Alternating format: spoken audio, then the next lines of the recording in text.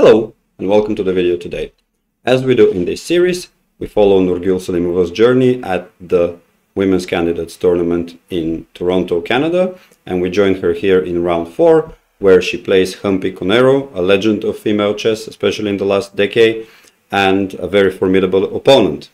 Before this game, both players have played 3 games. Humpy has 1.5 points out of 3 and Nurgyul 1 point out of 3. So they're towards the middle and the bottom of the pack of this 8-player tournament, and both of them would be hoping for a great score in this game in order to stay in contention for the top places. Let's dive straight into the action. Before we start with the moves, this is a fair warning that this video, since I really loved that game and I thought it was brilliant and there is a lot to learn from it, will be quite long, so it will be a very TLDR video. Please feel free to skip and jump to critical moments that you might feel, but I'm not going to. I'm not going to try and keep it short, because I think there was a lot of cool moves that deserve some attention, and hoping to do a more thorough analysis on this one.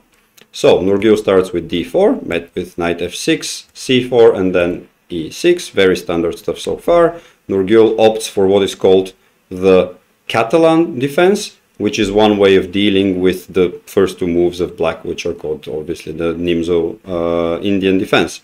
So we have d5 from black, and Nurgyul opens to the spot g2 to g3 for her bishop, which is called the Catalan defense. This defense is characterized by being quite solid, so we don't expect any fireworks early in the game, but both players will have a nice solid start opening, which will allow them to develop their pieces as they want. And what we see here is Nurgyul proceeding with the plan, bishop to g2, and here comes the first very interesting move that that Humpy played. Typically what players do in this position, and the whole setup is setup's goal is to castle early, and most players, most professional players at the top level would castle here. There are other alternative moves that are also good, although really over 90% of games would have castle here on move 5. You could play something like c5, for example, to challenge for dominance in the center and attack this pawn. You could also capture the pawn on c4 and then trying to hold on to that black pawn. So there are many options, but what Humpy did is something extremely surprising, which is to play knight to e4. So on many levels this is a surprise. Not only it is not in any database as a popular move, but also it violates basic principles of chess, which states that you should develop all of your pieces before moving a piece twice, unless there is a very specific reason. And in this position there is no reason whatsoever to put the knight on e4, apart from Humpy basically declaring her intention that she will attack Nurgyul, and that kind of she wants to tell her, I know I'm the better player, so I will outplay you in a position that I'm sure you have never faced before. So very interesting choice by Humpy, and really going out of the convention and out of, for sure, Nurgyul's preparation in the Catalan defense.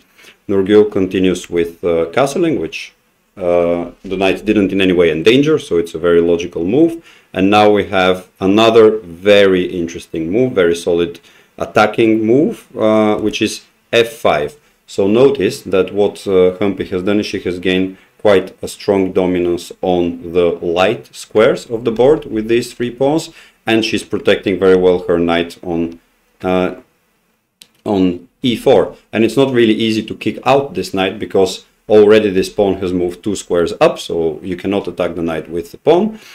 You could attack it, of course, by offering exchanges or later playing f3, but this will slow down the development and the ideas that Nurgyul had. And that's why I think it's starts to become very clear and very obvious how on move 6 already Humpy is showing a very concrete plan, which is to stack the center with pawns, so to close the position on the center, but give herself space to attack on the side where Nurgyul castled. So definitely very interesting. Computer doesn't really like it, as you can see. It's already 0.6 for Nurgyul, which means that so far, out of the opening, the computer thinks Nurgyul will be able to withstand this attack. But how to do it is interesting, because it's never happened before.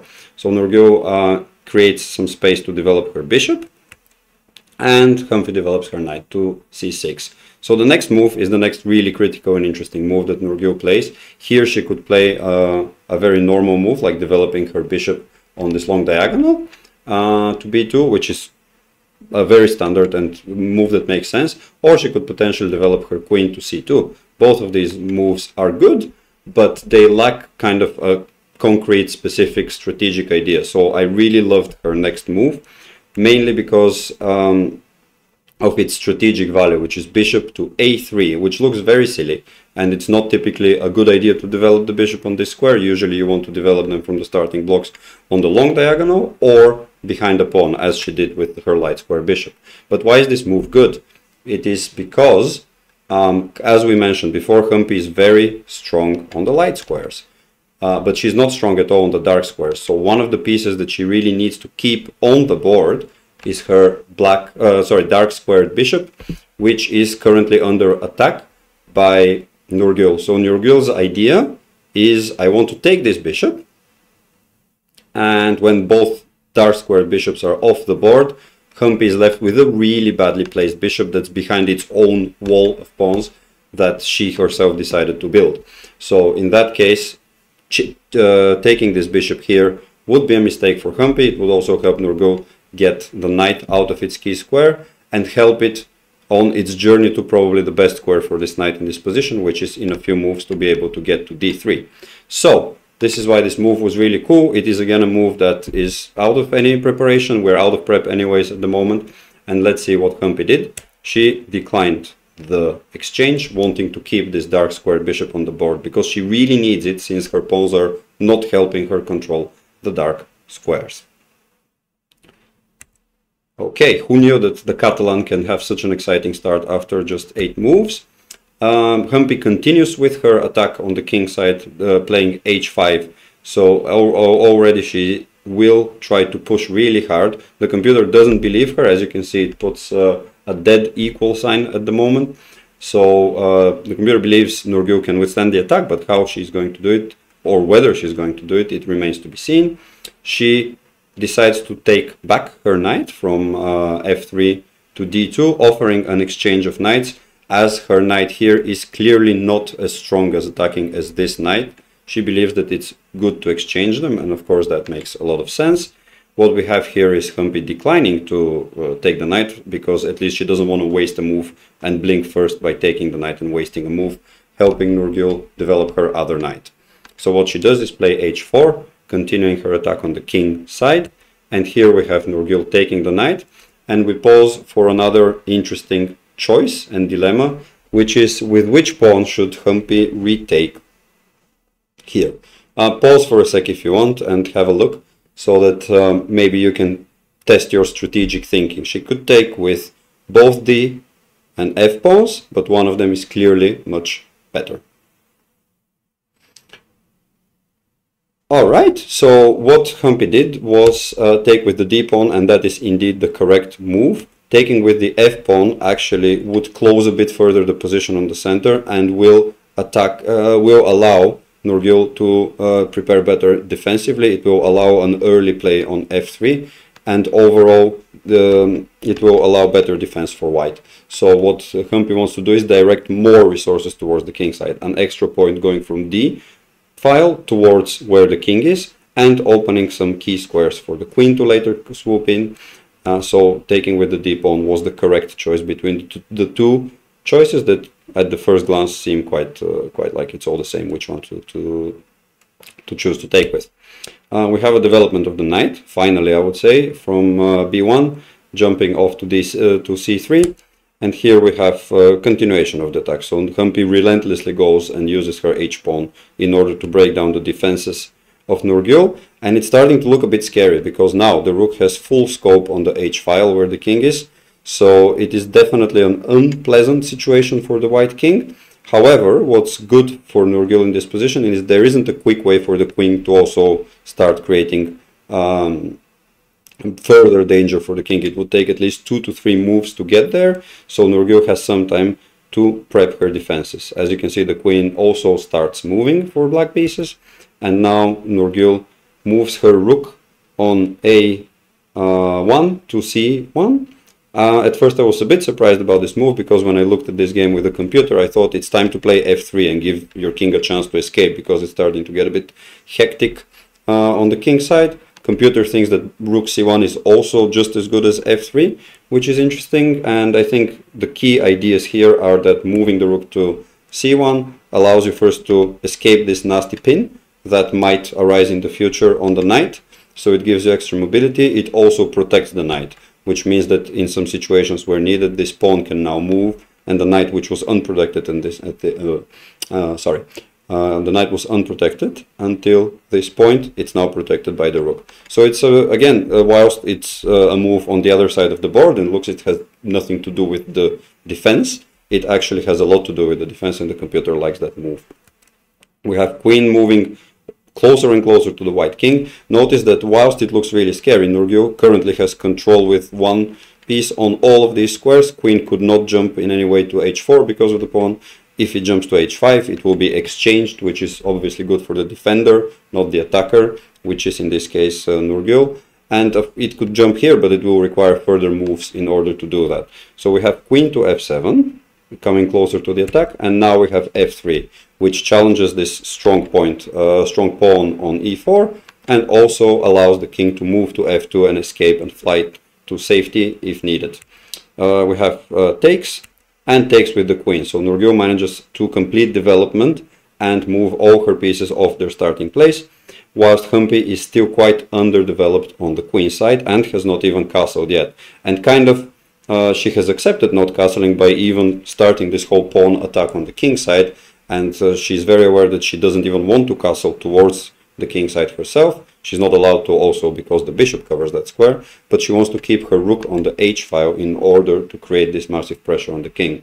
But whether she's going to be able to castle on the queen side and bring another rook into the attack remains to be seen, because that will be ideal for her. We've got bishop going to d7 in order to, of course, allow for further development, and it's the only square that you can develop the bishop in one move.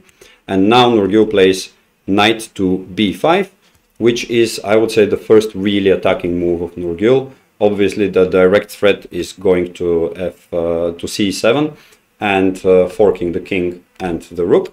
Humpy is not going to fall for that, but it's not so obvious how to defend, because in an ideal world, she would castle, and that would both defend the pawn with the king and also move the rook on the side of the attack. But if she did that, Nurgyul has this very nice move, bishop to d6, which cannot be taken at the moment, because if you did that, I'll actually play it out for you, even though the board will turn a bit paler when you start going into variations. But if you did that move, the computer really starts favoring white, as you can see on the left hand side, and you can play bishop to d6, which a pro player being in that situation would not even take, because taking it would be terrible, since you have a nice, basically, end of the game where you win the queen. But in any case, you won't be able to defend that pawn because you're not able to take the bishop, etc. So it is definitely something that will bring the game close to winning for white already. So let me just refresh in order to... I don't like the pale board, so we're going back to the position. Let's go back to where Nurgyul played knight to e4, and Humpy defends the pawn with the rook, so she gives up her right to castle on this side as well, and she defends the pawn on c7 by playing rook from a8 to rook to c8. We have Nurgyul centralizing her rook, and the queen moves further and further towards the king, but you see all these moves take one square, so it's not a very quick attack. Whilst Humpy started with a really powerful attack, now it's she has wasted too much time and allowed Salimova to defend well.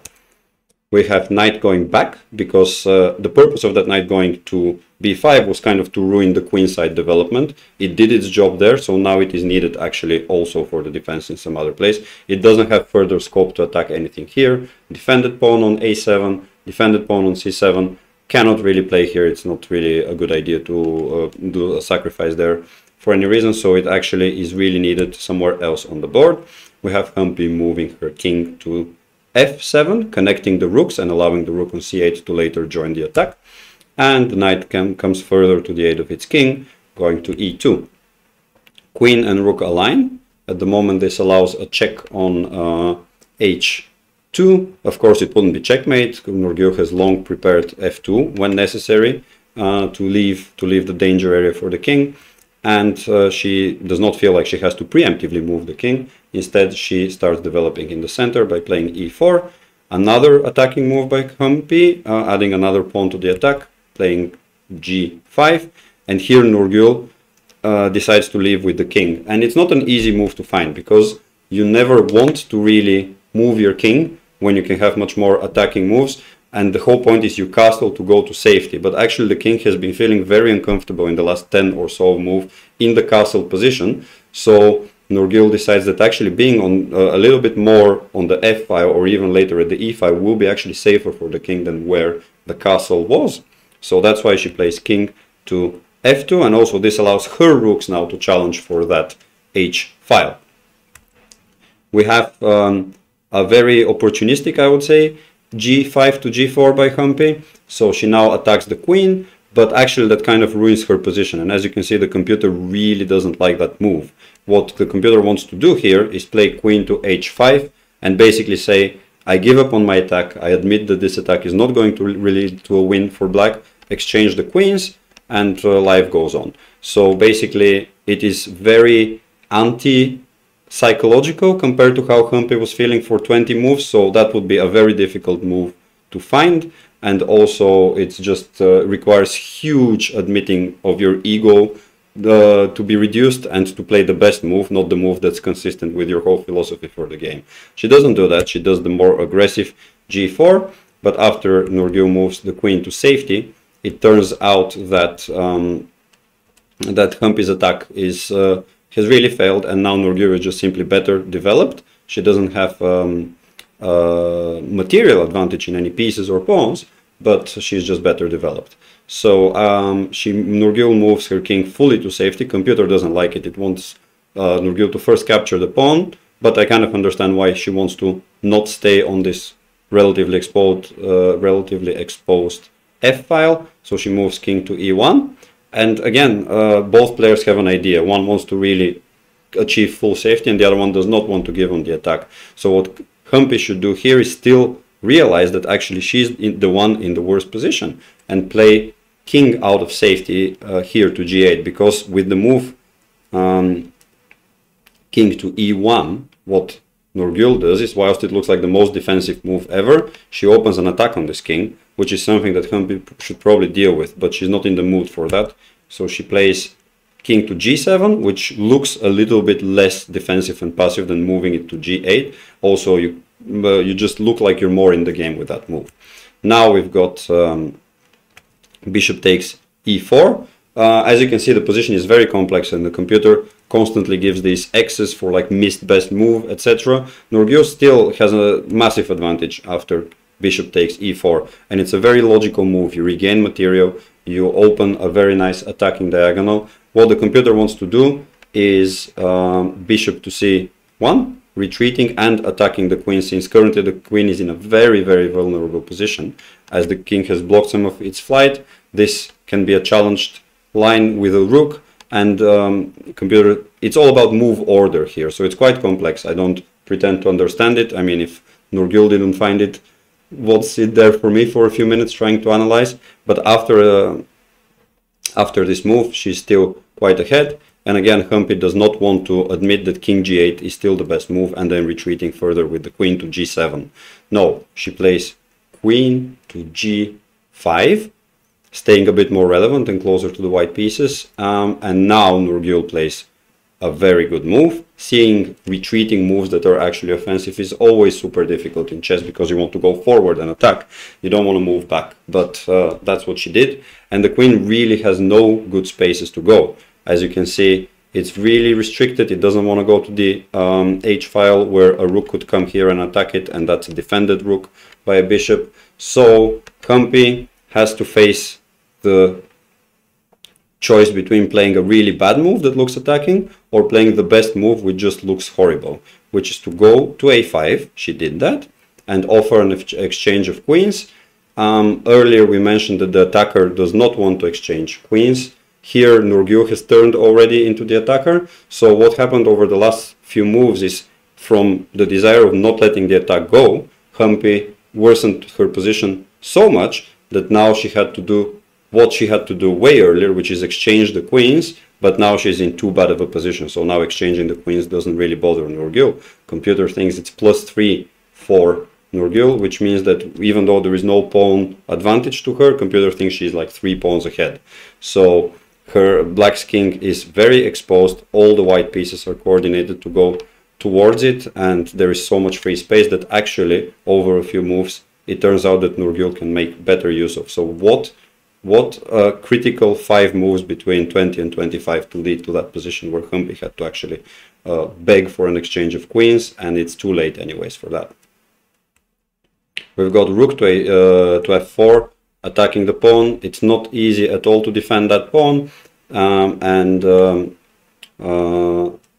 Humpy tries to remain aggressive, goes rook to h2, wants to create trouble in the camp of white.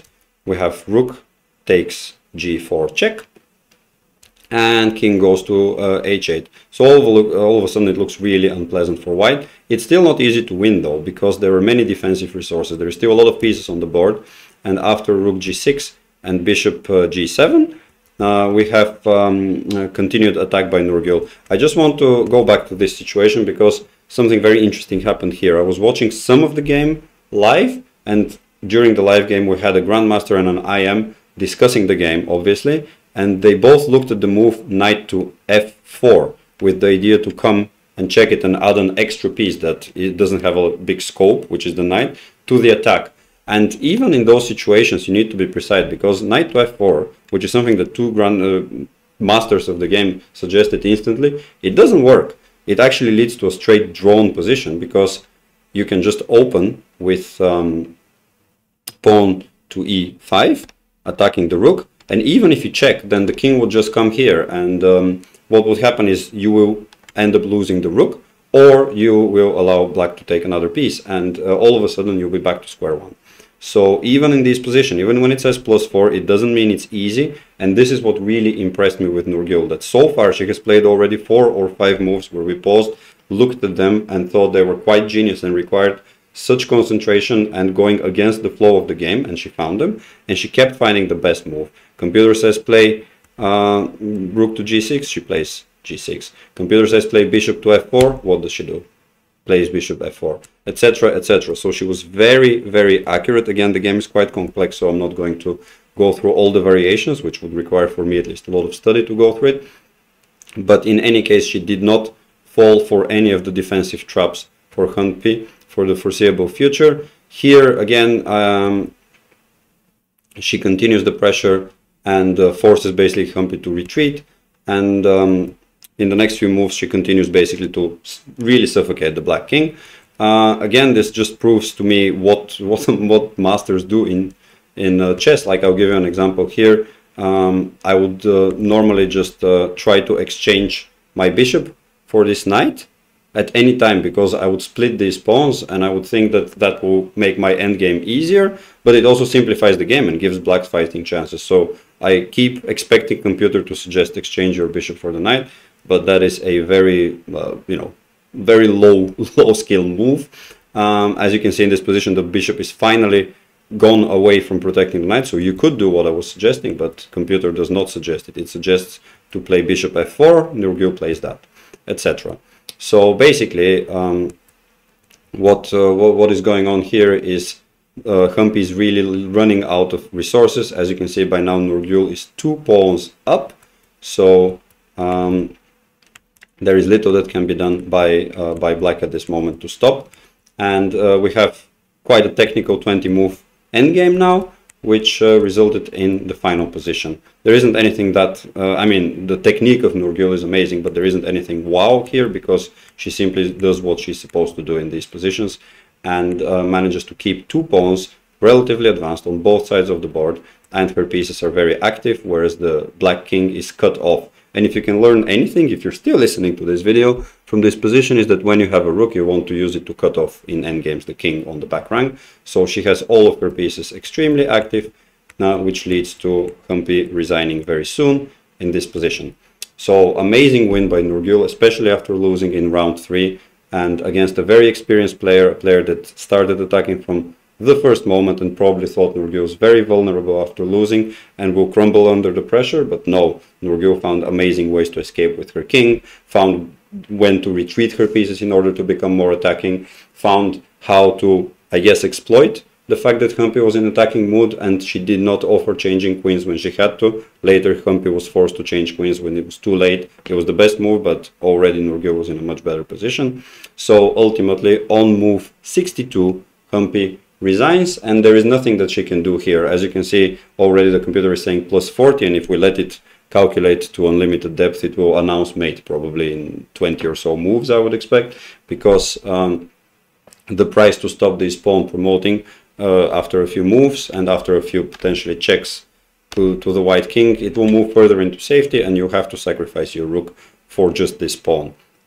So there is nothing that really she can do by now. And even we have an extra pawn, there is also constant threat of checkmate coming even with the even with the pieces that are on the table. So overall the game is lost.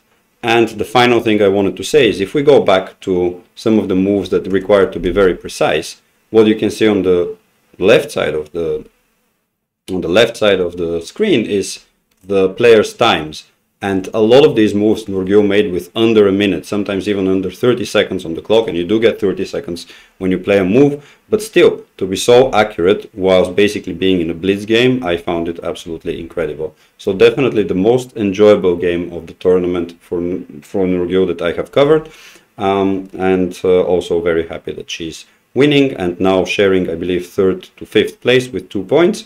So she's absolutely back in the tournament after a negative result in round 3. Okay, I think that's a wrap. Very excited to cover the future games of Nurgyul. We'll tune in tonight to game 5, which is going to be also a very exciting game. So thanks very much to everyone, and let me know what you thought of this game. Absolutely amazing stuff. Bye.